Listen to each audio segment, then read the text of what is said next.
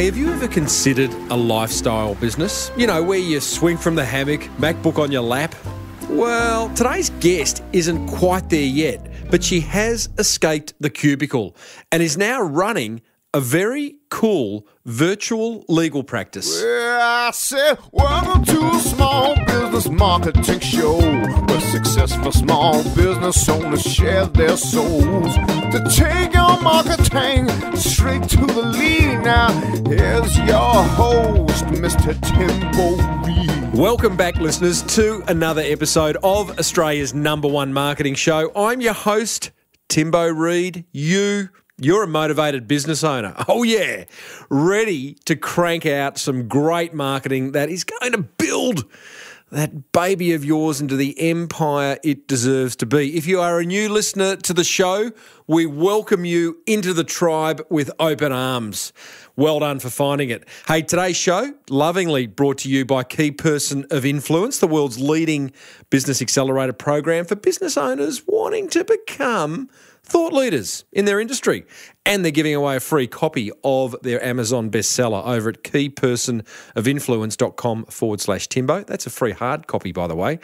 We're also made possible by Audible. They've got 180,000 titles on their shelf. You can have one for free over at audibletrial.com/SBBM. Hey, big show. Yep.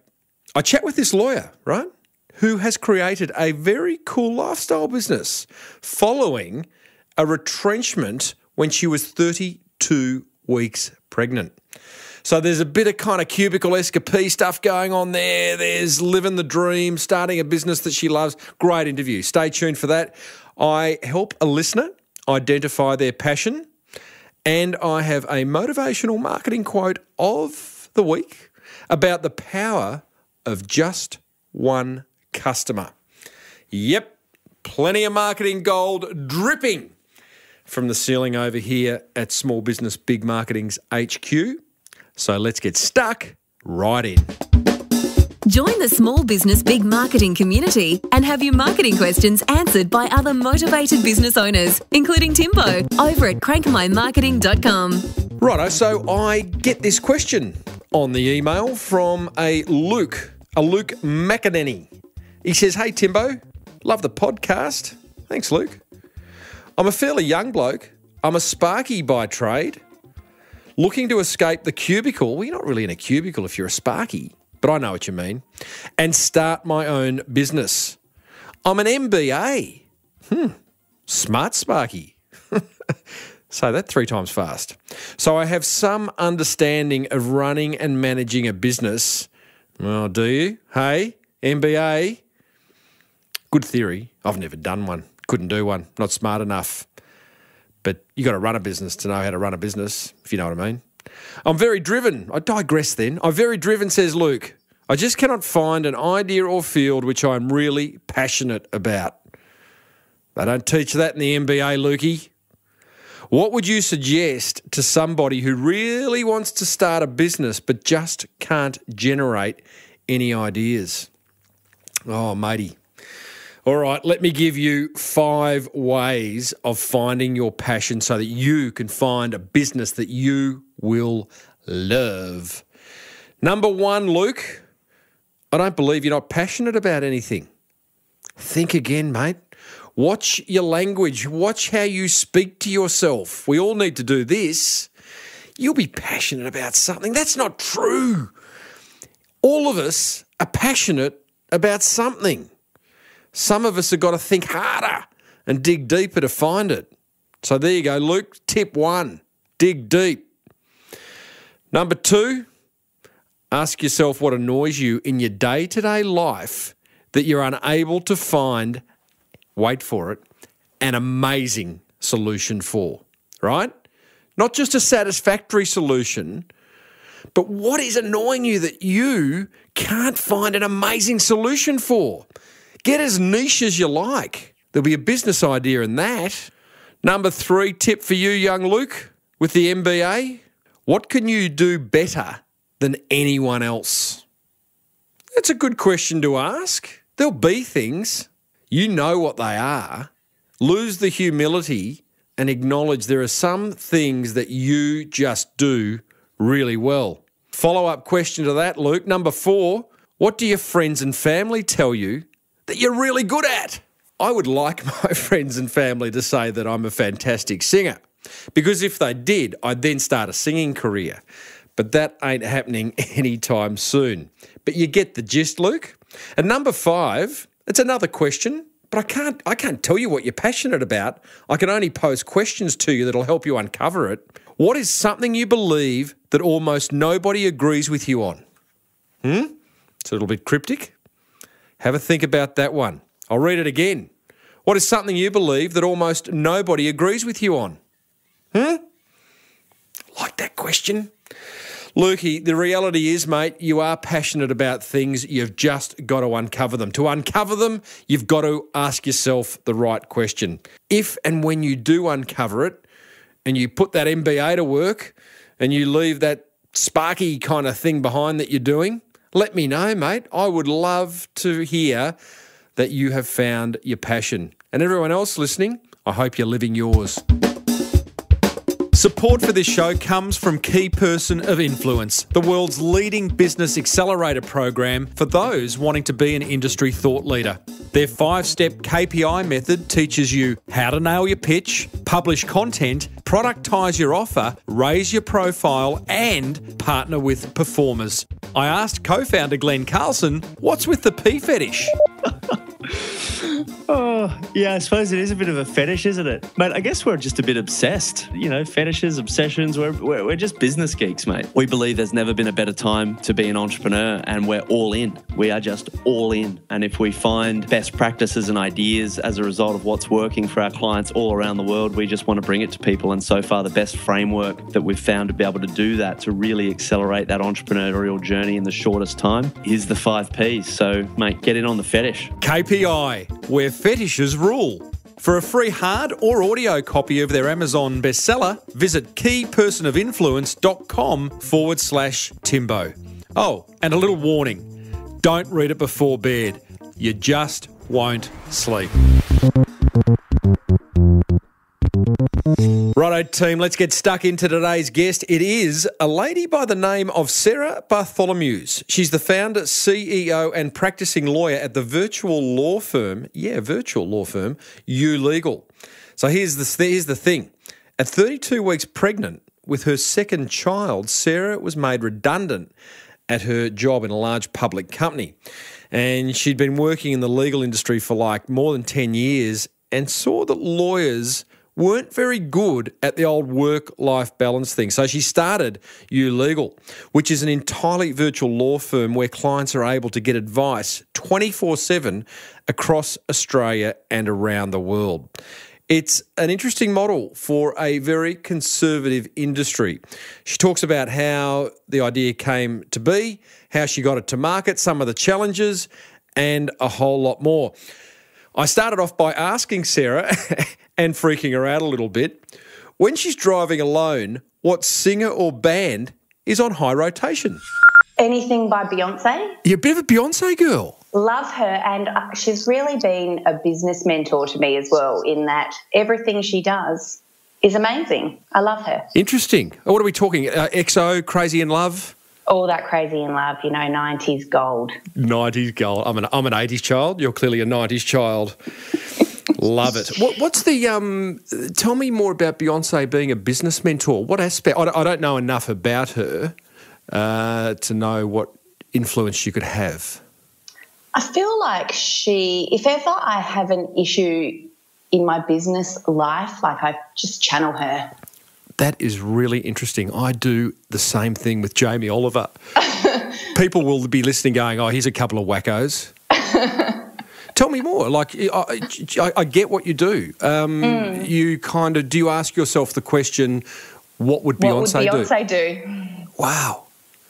And? It just helps me somehow get through difficult conversations or difficult calls. Have you studied Beyonce?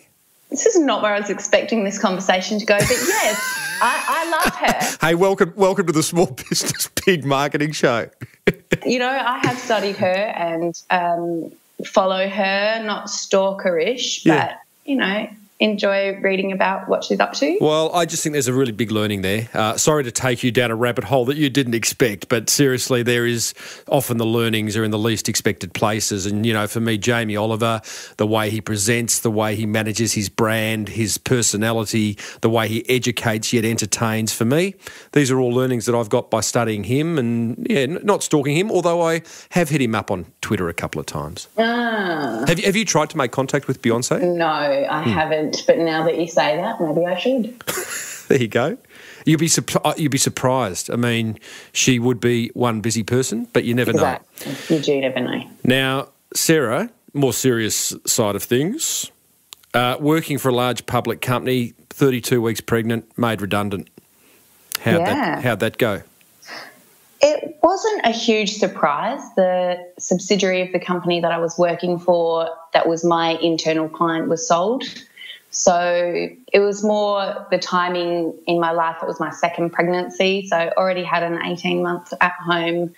It was just a little bit of a surprise, life-wise, I guess. Bad timing. Yeah, not great timing. You kind of knew it was coming, so I know, there's a lot of cubicle escapees that listen to this show, Sarah. So were you one of those people who was looking for a way out anyway? No, not really. In fact, because I was pregnant, I knew that I was likely to lose my job. I had been interviewing for other jobs, but always admitting that I was pregnant and always coming second. Mm-hmm. Righto. So did you then go, okay, well, have the baby, take time off as you would do, and then plan to have a business of your own next? No, not exactly. It was all kind of luck and design at the same time, I guess. I got an opportunity from the new owners of the subsidiary that I'd sold to work for them as a contractor. They work in the manufacturing space, so they're not likely to be around for too much longer. They weren't taking on extra employees, and they wanted me to work for them a couple of days a week. So I started that immediately after leaving my other job and worked for them 2 days a week, but over 7 days. So I don't know, Tim, I haven't been pregnant before, so you don't know that sitting down for long periods of time when you're 28, 38 weeks pregnant is tricky. So it was really great flexibility to be able to work just 2 hours a day or 3 hours a day during that period. I haven't been pregnant before, but I did have the man flu last week, Sarah. So yeah, you sort of know what it's like. Clearly making friends with all my female listeners. So okay, so you're back doing something that you're enjoying in a time frame that suits you. Yeah. But so where was the idea? Where was that scratch that needed to be? Is it the itch that needed to be scratched? Yeah, I guess. So I had Nicola and took about 6 weeks off from working, and then I worked for that same client while she was sleeping, essentially, after that for about 4 months. Mm-hmm.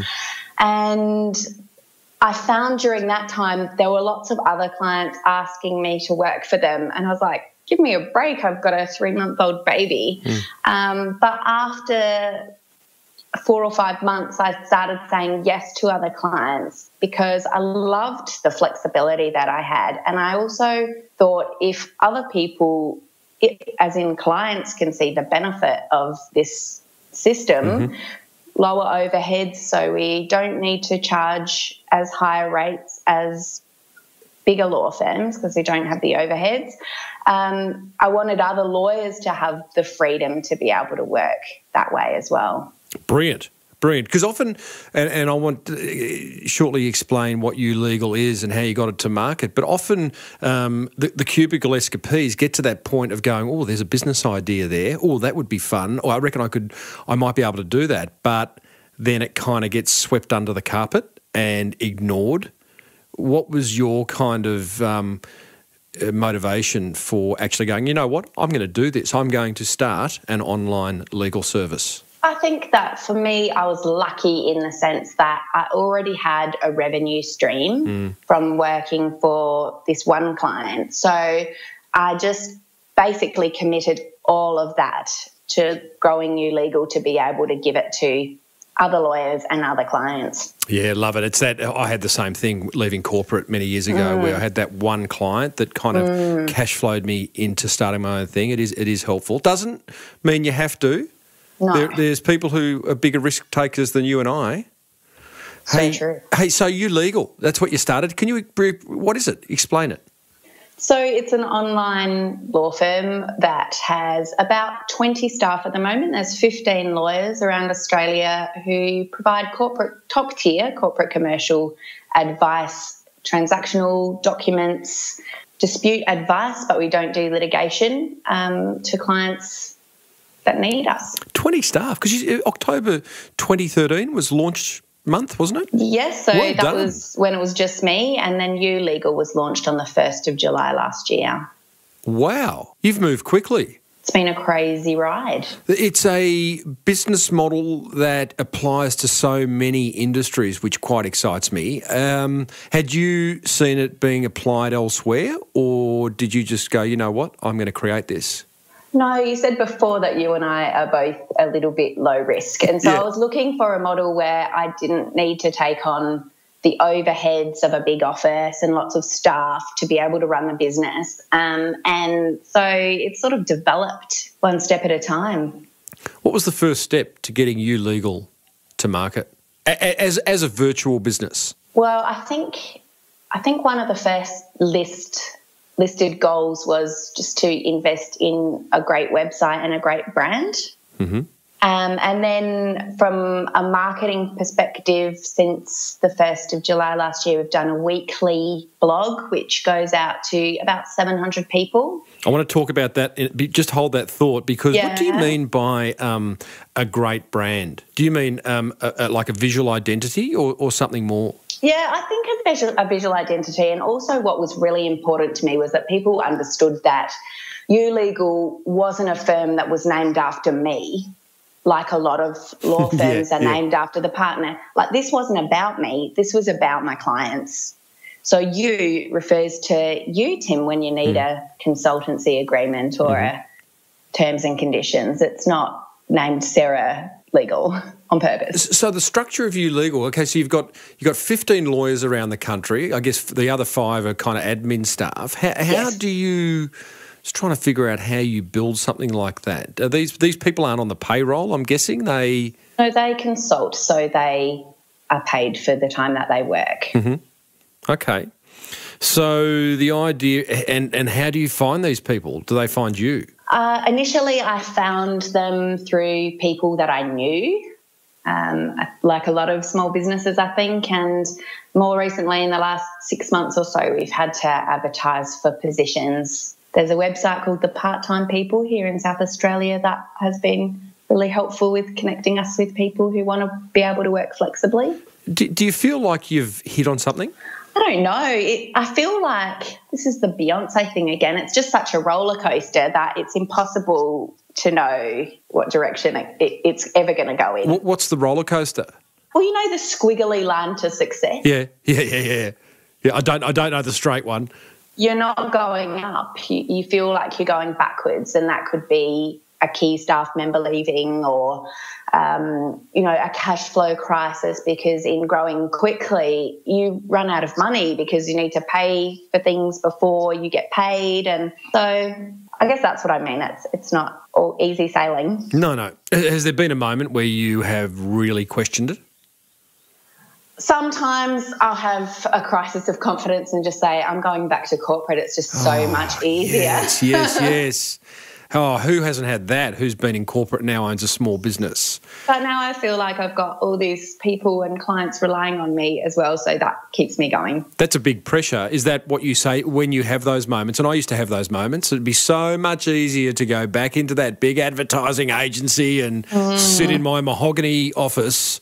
Do you really just say, I've got this kind of pressure of clients and staff? But I don't feel like it's pressure as a bad thing. I don't actually think there's anything as like no such thing as pressure. It's all in your mind.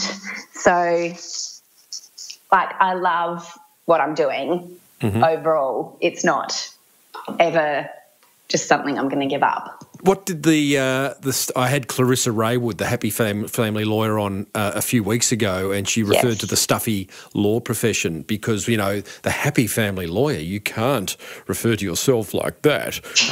You've challenged the category big time. I mean, this is really going against the grain of what your industry, how your industry does business. Have you had any kickback? I think, one of our values is fresh. So we provide a collaborative approach to give our clients and our staff a different coloured lens to view the profession. As you say, it's very precedent bound. It's not used to disruption, I guess is the right word. Mm-hmm. Yeah. So no, we haven't really had any pushback. Well, you live in a virtual world. You're not going to courts and eyeballing crusty old lawyers who go. We still go to court. Right. So we've had some non-contentious litigation that we've worked in, so where all of the clients generally agree, but we do need to go to court. But yeah, there hasn't been any pushback. In fact, we've got a lot of clients that are lawyers that use us either for extra resourcing or referring matters to us, and we'll refer matters back to them if we have things that we don't specialise in that they do. I'm guessing, and I could be wrong here, so feel free to challenge me. I'm sure you will. You're a lawyer. I look at a business like yours. I love the business model. I love the fact that you've escaped the cubicle. That's all about you. For me, as a potential user, one of the questions that goes through my mind is, am I going to get a quality level of legal advice beyond just, I don't even know what the words are, motherhood statements? Do you know what I mean? Like, how do I know what I'm getting is really, really good? Yeah, so we're pitching at being a top-tier commercial law firm, and what I mean by that is we use all top-tier lawyers. So our staff have had between 5 and 10 years experience at law firms like Clayton Utz, Mintrellis and JWS. So they're top-tier lawyers. They're just working in a flexible way. And one thing that also means you do get amazing service is that they don't have 100 matters that they're working on. They have key clients that they work for, and they turn things around in 2 weeks. We were waiting for a shareholders agreement from a client who was waiting for it from a big law firm, and they waited 4 to 5 months for it because they were distracted on other matters, whereas, people don't wait more than 2 or 3 weeks for things with us, and that's something that we're really proud of, turning things around quickly and being really responsive to our clients. I wonder whether, and I always can't help myself in these chats, Sarah, to offer some marketing advice. Please do. So I've gone to your team section of your website. I think it's wonderful. Beautiful photos, brief descriptions, yet good descriptions of each of your team members.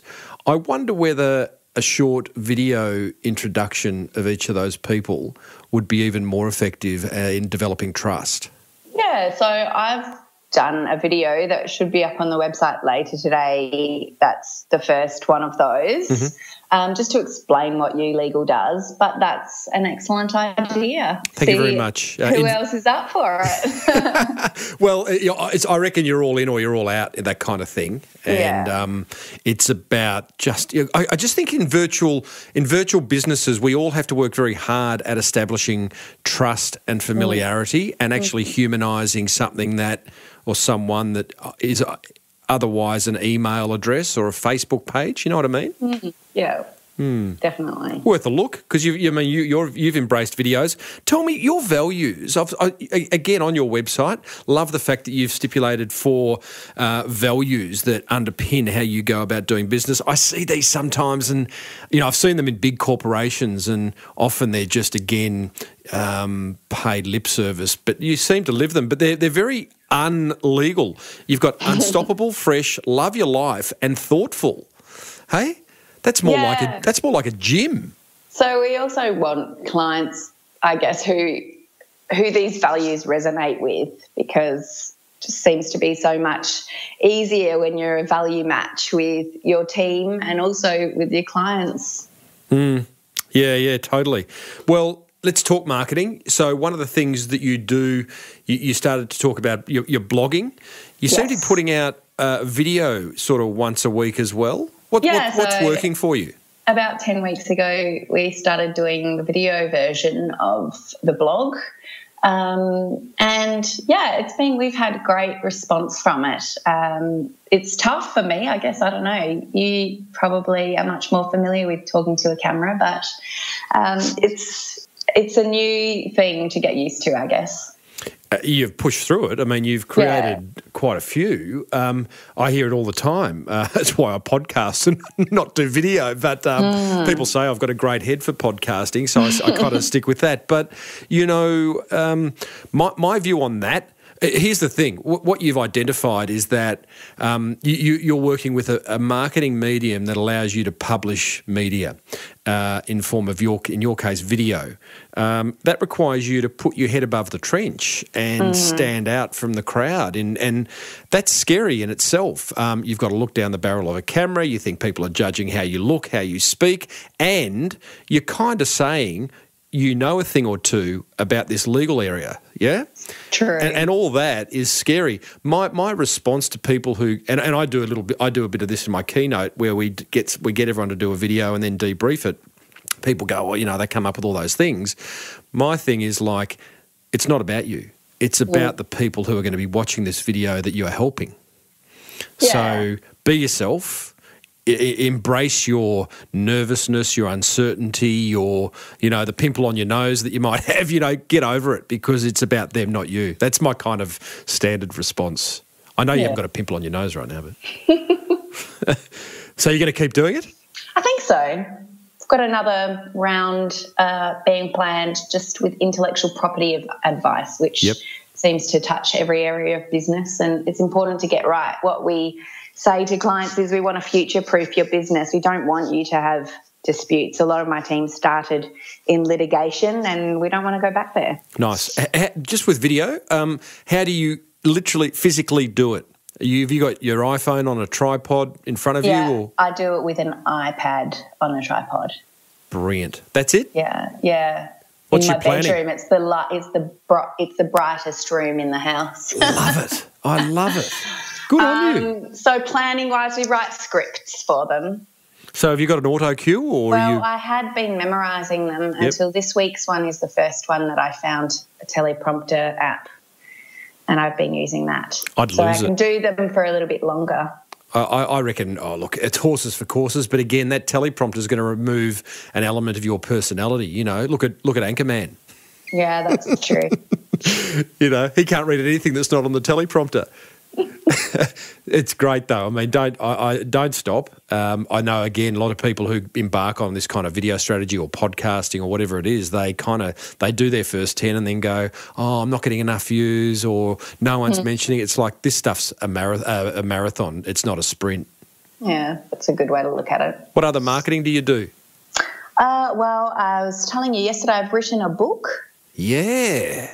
Nice. So, it's for directors of not-for-profits through to small proprietary limited companies through to public companies. It's called How to Avoid a Fall from Grace, Legal Lessons for Directors. Nice short title. A lot of that's the publisher. They require long titles. You went through a publisher? Yes. Okay. And how long ago was that? We've been working together for about 4 months and I've been writing the book since October last year. So it's a really long process. Yeah. It's been great. It's a great topic to talk about and a lot of people are interested in it, in particular the personal liability side for directors. Mm-hmm. So, I don't know what it's done for my business yet because it hasn't been printed. Aha. Well, the guys at Key Person of Influence who are a sponsor of this show talk about it as being a glorified business card, and I think that's a great way of looking at a book because if it's always that you're at the boardroom table, your competitors next to you, you're looking at a prospect, you hand over your book, competitor hands over the business card, guess who's looking better? you know. That's true. Yeah. The reason I wrote the book is because I read the Key Person of Influence book. And it said you have to write a book. And I'm like, okay. I love it. Well, yeah. My excuse is that I have written a book. I just wasn't overly joyed with it, so I publish 2 podcasts a week. You should have asked yourself what Beyonce would have called the book. I know. That would have helped. Damn. Where were you when we were naming the book? Yeah, exactly. Well, you didn't need me. You needed Beyonce. Hey, I have loved talking to you, Sarah. Thank you for sharing what I think is a wonderful journey out of the cubicle into your own business. Do you feel free? Sometimes. Oh, come on. Really? You're not quite there yet? I feel a lot more freedom around my time than I used to. Yeah. You can call your own shots a bit more, yeah? Yeah. Can work from 6 until 10 on a Saturday and Sunday night and know that I've put in the hours. The crazy life of a young mother and small business owner. I know, that's right. Hey, now people can go to ulegal.com.au. They can also email you at sarah@ulegal.com.au. Love it. And you got to hit Sarah up on Twitter, guys. Her Twitter handle is SarahJane79. So now you know how old she is as well. Hey, thanks, Sarah, for being part of the Small Business Big Marketing Tribe. You're welcome, anytime. Hey, I hope you enjoyed that. What a lovely lady. Doing good things, good business model, both for her staff, and for her clients. Love business owners that think differently. I got my top 3 learnings from that chat. I hope you've got a few. Leave them in the show notes. More on that in a minute. But my top 3 learnings are brought to you by the very good folk at Key Person of Influence. You got to grab their book over at keypersonofinfluence.com/Timbo. Read it after this episode. Learning number 1. Consider how you could apply Sarah's business model to your business. I love that virtual advice model, and it's certainly not just the domain of legal. I reckon it could be applied to a lot of industries, maybe yours. Number 2, see what it feels like and what effect it can have on how you do business by channeling someone you admire. I know, bit woo-woo. Doesn't need to be a celebrity, but asking the question of yourself, how would such and such go about it, is a really good thing to ask. Hey, there's a bit of a kind of trend here in this episode. Ask the right questions. Tip number 3, persevere at any marketing strategy you choose to implement. Too many give up too quickly. Sarah's embraced video. She's 10 or 12 videos in. She's not going to give up anytime soon. Not getting amazing traction yet, but she will. She'll get her eye in, so to speak. Don't give up too quickly. See it too often. Now, remember to hit Sarah up on Twitter at SarahJane79 or head over to the show notes at smallbusinessbigmarketing.com, episode 259, and tell me what you think. There's some really good discussions going on in the show notes now that I kind of push it a little bit harder. I'm loving it. Hope you are too. Jim Rohn once said, one customer well taken care of could be more valuable than $10,000 worth of advertising. Do you need a speaker for your next conference? Recommend Timbo to your event organiser. Or better still, book him. Tim Reid, that's reid.com.au. Righto, that almost brings us to the end of episode 259. Plenty of marketing gold coming your way. Be sure to grab your free hard copy of the Key Person of Influence Amazon bestseller over at keypersonofinfluence.com/Timbo. Grab your free audiobook over at Audible while you're there. Plenty of the reading to do then. audibletrial.com/SBBM. If you need a speaker for an upcoming event, then I'm all yours, hey? All yours. Check out timreid.com.au. And if you want to surround yourself with other motivated business owners, then join the Small Business Big Marketing Forum over at crankmymarketing.com. Until next week, I'm Timbo Reid. You're not. May your marketing be the best marketing. Bye for now.